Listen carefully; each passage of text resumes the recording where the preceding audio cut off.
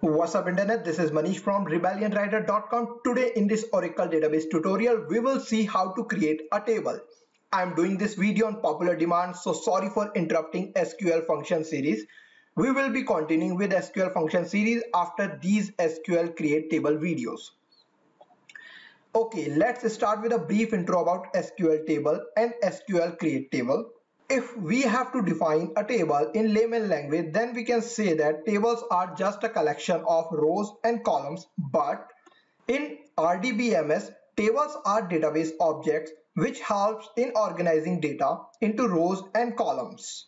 We can also say that SQL tables are kind of data structure which are used by database for efficient storage of data. To create a table in our database, we use SQL create table command. SQL create table is a type of data definition language, also known as DDL. To create a table in your schema, you will require create table system privilege. In our future video, we will see what are system and object privileges and how to grant them to a user. Today for this video, we will be using sample schema HR, which already has all the necessary privileges. Okay, let's see the syntax.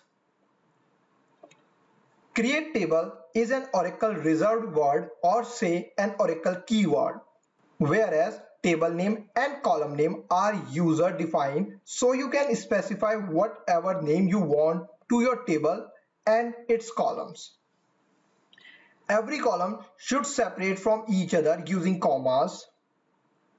Oracle has maximum limit of 1000 columns in a table and no limits on rows.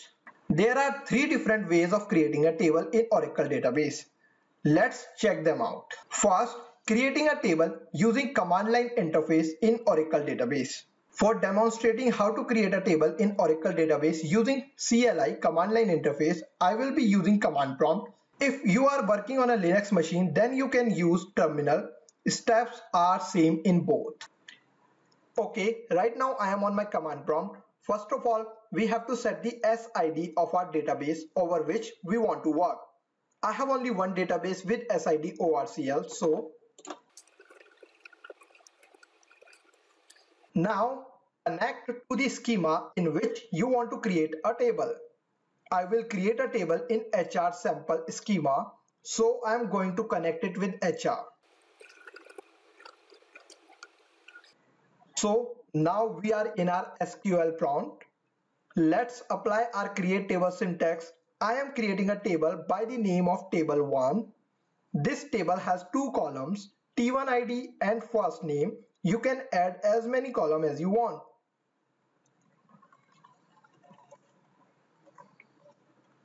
Create table is the keyword and our command also. Table 1 is a user defined name for the table. You can give whatever name you want. Start the parenthesis. Now give your first column name. I will give T1 ID. Along with the data type, I will specify number, and the size, which is optional. If you want to give, you can specify the size. If you do not want to give, then it's okay. Then comma, don't forget to put this comma. Now second column name. My second column will be first name. This is the second and the last column for this table. Varchar 2, and this time I will give 15, as it's the last column for my table, so it's not mandatory to put the comma. Close the parenthesis and terminator and hit enter. That's how we create table using command prompt. You can check your table structure by describe command. For that, just write DESC and your table name like this. DESC, and the table name, which is table 1. Table 1. Hit enter. As you can see, we created a table with 2 columns, T1 ID and first name. Here we have T1 ID and first name with the data type number and varchar 2 and the size 3 and 15. Another way of creating a table is by using graphic user interface GUI in Oracle database. To demonstrate how to create a table using GUI, we will use SQL Developer. Let's open our SQL Developer. I am connected to HR schema. If you do not know how to create a connection to database using SQL Developer, please watch my Oracle Database tutorial 4 that explains database connectivity using SQL Developer and command prompt. Link for this video is in the description below. So let's create a table. Creating a table using SQL Developer is very easy.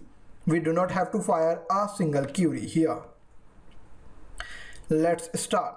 First of all, right click on the connection and choose schema browser. This will open a separate schema browser pane, or you can expand your connection by clicking this plus button and then right click on table and choose new table. However, I prefer working with the schema browser, so let's skip to schema browser pane. Here from the first drop down list you can choose connection name, and in the second drop down list you can choose what database object you want to work with. We want to create a table, thus I will choose table and click this arrow here and choose option for new table. Okay, we are in a create table wizard. First of all, give a unique name to your table and add some columns as well. For this, click this green plus button.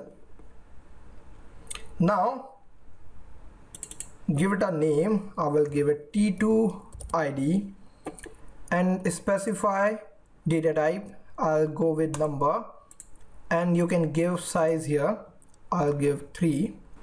You can check this not null column if in case you want to make this a mandatory column. You can also specify default value and constraint. If you want to make this column a primary key, you can click here. In my future video, I will show you what are these constraints and different way of applying them on a column in a table. For this video, we will concentrate on create table only. So when you are done with all these columns, let me add one more column, and this time I will give a name T2 name, a varchar, okay, and this time I will give it a size 30.